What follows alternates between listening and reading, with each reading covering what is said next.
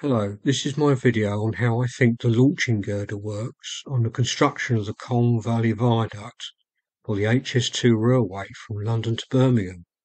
The viaduct is made up of concrete segments.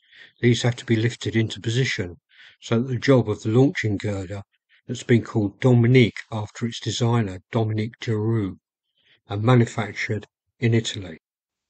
Dominique is basically a horizontal crane that moves forward across the viaduct that it is already built, lifting into place concrete segments. It is 160 metres long and can launch forward 78 metres. It weighs in at 700 tonnes and can lift two loads of 133 tonnes. It was used before in Hong Kong for the East Taisley Viaduct and shipped to the UK in 49 containers. It is made up of two parallel girders that have steel space frames consisting of triangular sections, all painted red. These are bolted together to form the girder. The access parts to the girder are painted yellow. The girders are supported by two main transferable beams and legs that could be jacked up and down, and also run on rollers via the bottom cord of the girder. For lifting mode, these are fixed down to the viaduct, normally over the piers. There are two smaller support legs at the front and the back of the girder that are used in the operation of launching Dominique forward by taking the load off the main legs. On top of the launching girder are two main lifting gantry trolley cranes and two smaller auxiliary cranes for lifting up materials and plant. Here we see all the cranes moving across the top of the launching girder, speeded up. It looks like they're having a bit of a race with the auxiliary one trying to catch up with the main trolley cranes.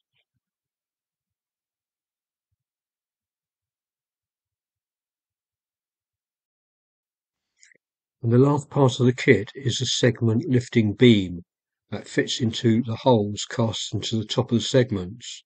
It has locking arms to engage with the segments for automatic lifting.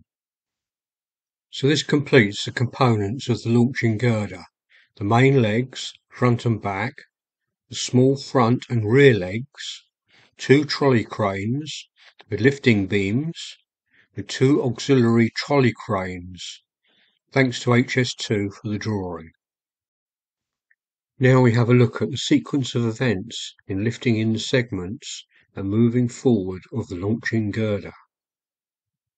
This is a temporary steel support rigged up on a small single pier, and a small front leg is moved forward to be fixed to the temporary steel support behind the concrete pier. And so the launching girder is fixed down with the front and main legs to the viaduct and the front small leg on a temporary steel support behind the pier. Now, two of the sections can be placed on top of the pier and post-tensioned down. You can see the wires sticking up here.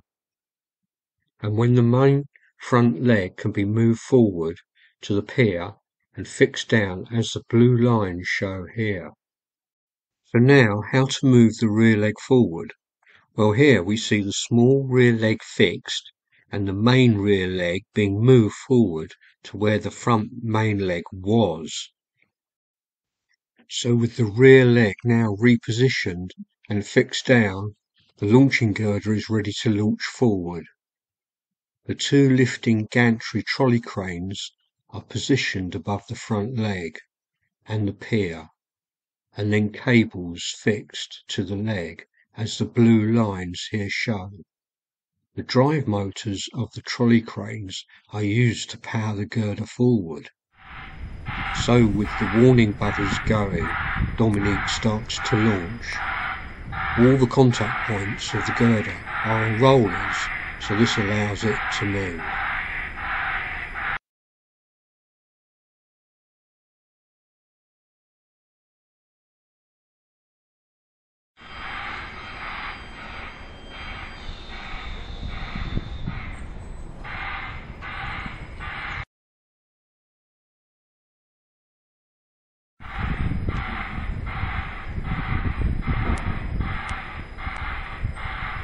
girder has to reach over half the distance of the next span, so it can load the next set of segments equally each side of the pier. This shows the balance of 6 segments, either side of the 2 middle ones, to form a span. The segments are moved across the viaduct from the factory at the north end.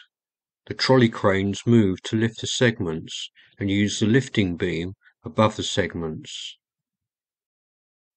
So we can see the trolley crane moving the segment between the girders towards the next span. You can also see the yellow access cage at the end of the previous span, used in the post-tensioning of that span, and a cherry picker. Everything is ready for the segment to be lowered and swung into position. A special glue is applied to the surface of the segment, and then it's lowered into its final position with an accuracy of 3 millimeters. Dominique has the ability to lift the segments over its front main leg on the left-hand side of the span, and here we see the yellow access cage hanging off the auxiliary winch, ready to be positioned for the post-tensioning work. The lifting beam above the segments has the ability to swing the segment around, as we can see here. So this is the sequence that Dominique uses to launch forward across the 2 miles of the Colne Valley, and will lift in a total of 1,000 segments to complete the viaduct. If you have any questions or even answers, please leave them in the comments section below. One of my questions is, what are the antennae at the back and the rear of Dominique, and is this the power cable that powers it? So as Dominique launches off towards London across the lake, I thank you for watching my video.